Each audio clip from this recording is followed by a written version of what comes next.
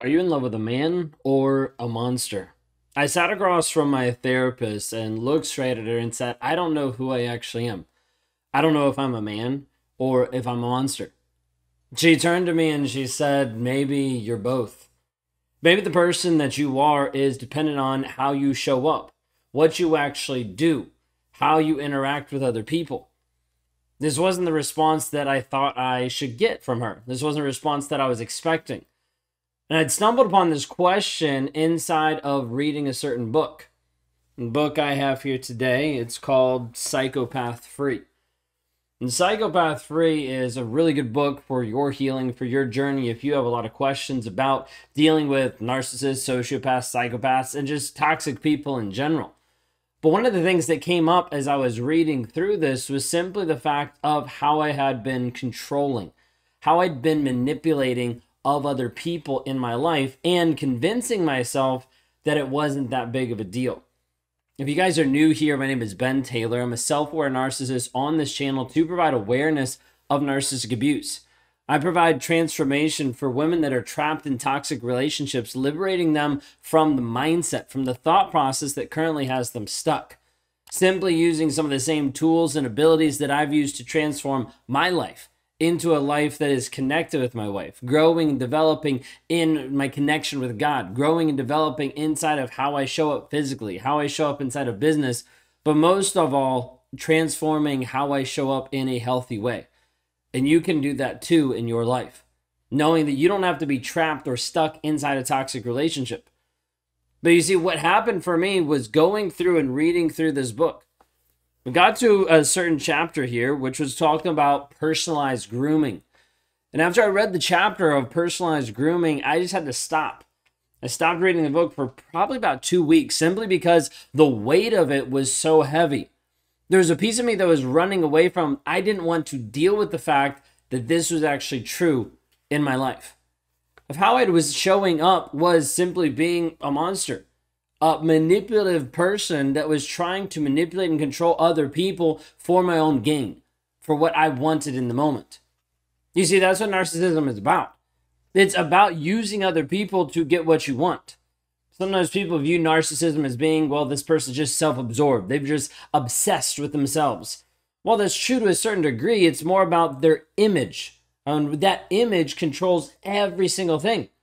Controls how they lie, how they gaslight, how they manipulate, how they make sure that someone else views or respects them a certain way. I did the same thing inside of grooming. Now, grooming is this aspect of preparing, of prepping, and of conditioning someone to look, act, or respond a certain way. With specifically when we talk about grooming inside of narcissistic relationships and these type of toxic relationships, grooming can be setting you up to develop a trauma bond. Now, trauma bond oftentimes can look similar to Stockholm Syndrome, where you've fallen in love with your abuser, with your captor. It could simply look like an addiction that you can't deal with not being with this person. Every time that you want to leave, you have to keep going back over and over and over again.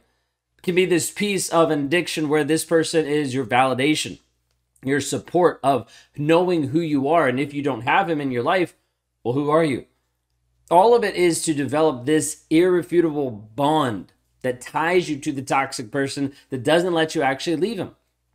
So when I read through this, there's a couple different things that stuck out. When we look at personalized grooming inside this book, there's 6 things that it talks about. It talks about we have so much in common. We have the same hopes and dreams. We share the same insecurities. You are beautiful, pumping someone up with praise. I've never felt this way in my life. We are soulmates. 6 different things that it initially talks about with this piece of personalized grooming. And with personalized grooming, it's trying to be able to change your perspective. It's trying to be able to change what you're thinking about yourself and about the relationship just in the moment.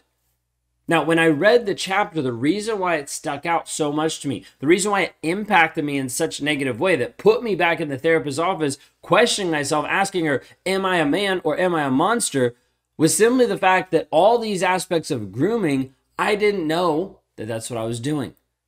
Now, pause for a second, because some of you are going to think this is my out as being a narcissist. Like, oh, he didn't know, it's okay. No, what I'm saying is I'd already put different labels to it. This whole piece of personalized grooming fell under a level of control, of wanting to control other people. And I knew that. But the control of other people, I had told myself for such a long period of time, well, this is love. This is how I convey my care.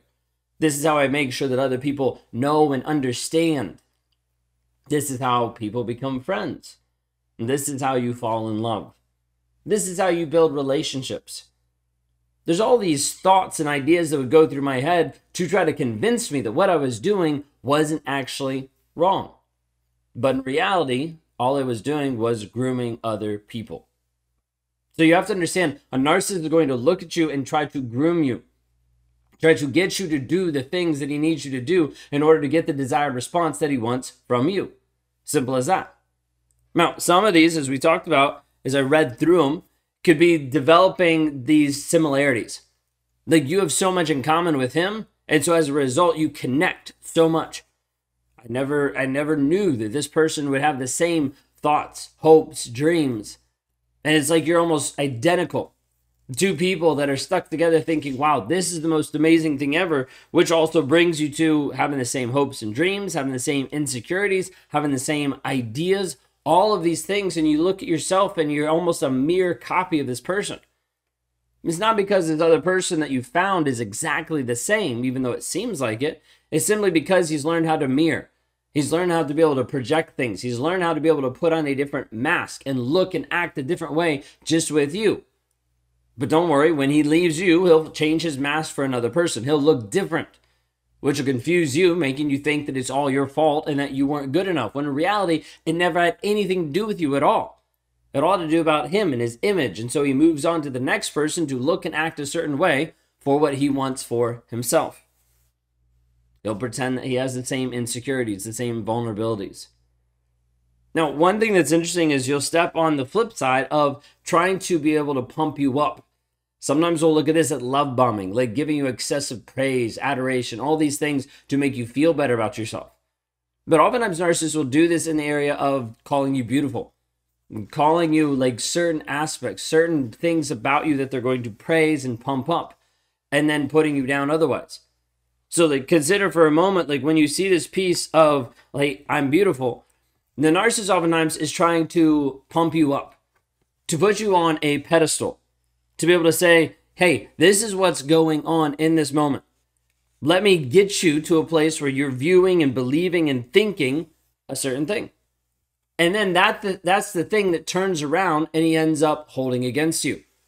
So the thing that he used to praise about you, the thing that he said he loved about you, then is the exact thing that he hates about you, is then your biggest fault. Your biggest attribute, the biggest positive thing in the relationship now becomes the negative thing, the thing that he points out. You might have him say that you're soulmates. You might have him say that he's never felt this way in his life. Like, this is the best thing ever. This is one of the hardest pieces for people to realize when they're inside a toxic relationship. Because oftentimes they will get stuck. They'll get stuck thinking, but it was the best thing ever. I was so connected. I was so in love. This was amazing. When in reality, all of it was just a facade. It was just him putting on a show. It was him putting on a mask to be able to make you think and view the reality that actually wasn't there. So when you look at your relationship, I want you to consider, did you fall in love with a man or did you fall in love with a monster? It could be both. Simply because depending on the situation, depending on how he shows up, depending on the lies that he's telling himself and he's telling you, he's going to show up different each time. Different to you and different to outsiders. Different behind closed doors and different to other people in his life. So consider for a moment, when you deal with this question, who have you actually fallen in love with? I want you to consider, what are the actual facts of the situation? Like, what is actually real in your life right here, right now? Is he in your life right here, right now? Showing up, giving love, honor, support, respect, honesty? Or are you starting to believe a different reality that might not be 100% true? When my therapist said that, I didn't think it was going to be this huge positive thing, but I didn't think she was going to be so negative, right? Like maybe you're both. But it was a piece that jarred me a little bit to make me realize and think that there was a difference that I could make in my life if I chose to. And you have to understand the narcissist in your life, if he doesn't choose to make a decision for himself, if he doesn't choose to be different, you can't do anything. You can't manipulate him to it. You can't force him to it. You can't do anything except change you. You're the only one that can actually access transformation, that can actually move forward in your healing, growth, and development. Because he's not showing up. He's not willing to do so. But if you are, there's actually healing for you on the other side. There's actually hope for you on the other side of the negativity, of the frustration, of the trauma that you're going through right here, right now. I want to invite you to be able to learn a little bit more about this.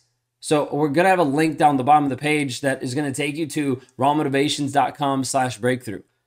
Here, I'm just going to talk to you just for a couple more minutes. Just another video that I put together to be able to help you understand how I help liberate women from toxic relationships, how I help you rewire your mindset, get you out of the chaos, the confusion, the crazy making that you're in, so that you can find clarity, confidence, and certainty in who you are and how to move forward. If this resonates with you today, then I want you to click the link below and move forward into rawmotivations.com/breakthrough. Check out the video, see where you're at, see if it resonates.